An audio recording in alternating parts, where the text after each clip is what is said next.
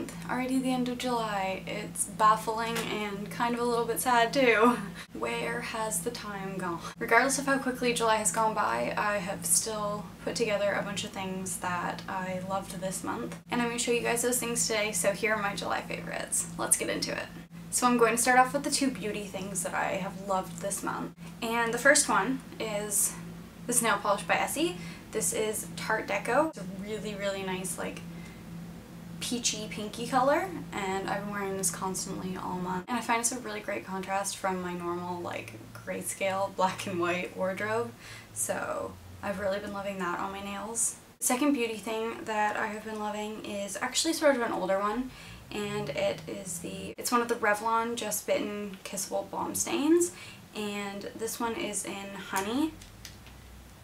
Those really great Your Lips But Better lipsticks, and super easy to apply. You pretty much don't need a mirror, and those are the kind of things that I really love to wear during the summer. I've had it for at least a year now, and I don't know, I picked it back up and I've been loving it again. Something fashion related that I've been loving this month is actually these new sandals that I got.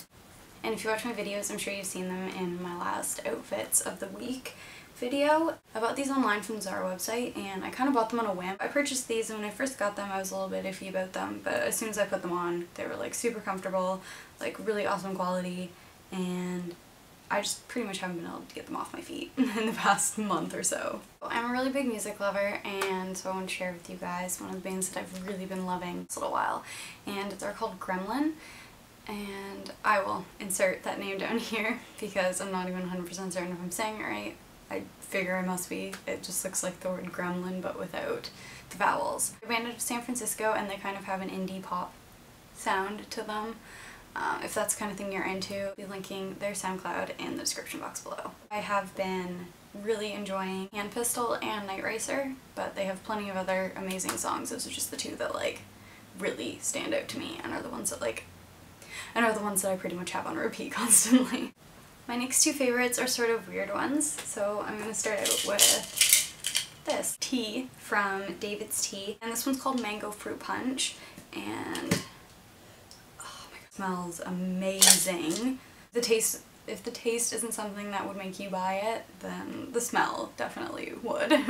It's not one that I drink hot though. I find this is excellent for the summertime because having it as an iced tea is incredible. It's just perfect for those really hot days when you want something super refreshing. It's light as like a flavored water, and it's not as heavy as like a juice in the summertime. So it's kind of a perfect in between. And last but not least is probably my weirdest of all the favorites this month. I have been loving succulents. They're great because they're super lively, and bringing green into your house is always excellent. I have tons of plants. My favorite decorating home decor thing that you could put in your house. They're easy to take care of. You only have to water them every 2 weeks. Kind of have a little like cactus vibe to them too, but they look really nice, and bringing a little bit of the outdoors inside is always nice, especially in the summertime. So that's it for my July favorites. I hope you guys enjoyed watching this. Don't forget to like, comment, and subscribe if you're into it, and leave me a comment down below with some of the things that you've been loving this July. So I'll talk to you guys later. Bye.